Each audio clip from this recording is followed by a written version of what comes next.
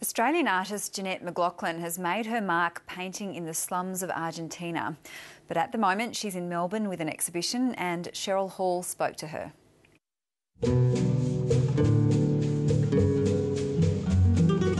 There's a little flea market that's very close to our house, and one day I found these beautiful, beautiful hand-sewn little postcards. I really looked closely and I realised that the person had made the cards, the person who'd written the cards had actually sewn them, and they were from the 1920s.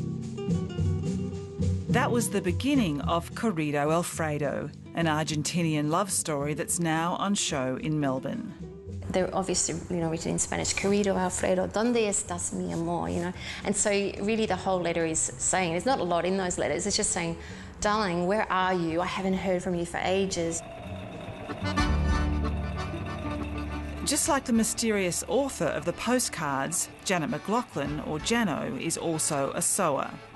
The details of her artwork are sewn into the canvas, a time-consuming task which has helped her connect with the community where she currently lives, Buenos Aires. She employs local women to do the sewing on much of her work.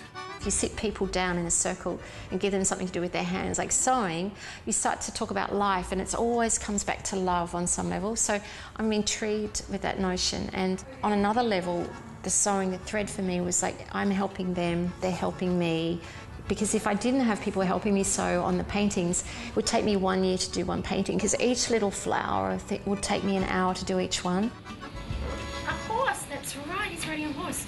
Another common theme in her artwork is her autistic son, Jazzy. Jazzy is totally in this show. He's a very vulnerable little boy. He can't really speak.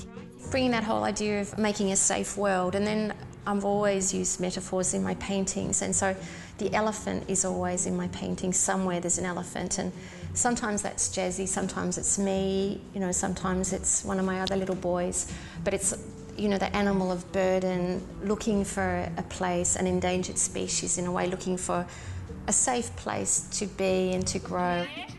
Jano has become well known in Buenos Aires for doing what many Argentinians won't do, going into the slums to paint.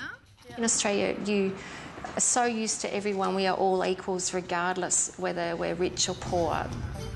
My Spanish was atrocious, and so I didn't go in there with a well-educated Spanish accent, so I'm going in there as a smiley person with lots of beautiful colours, paint, so I'm speaking caveman. So I think it sort of endeared them to accepting us in a little way.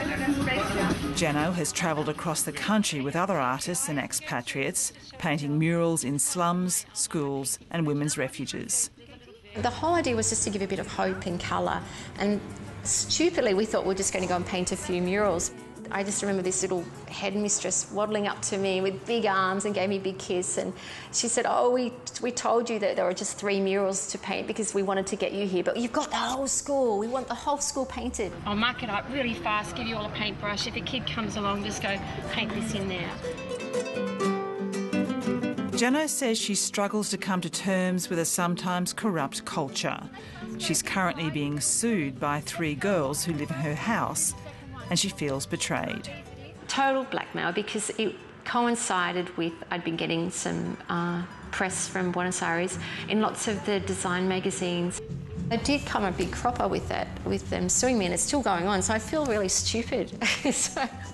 But I'm still doing it, and I just go, and I thought I was quite a bright girl.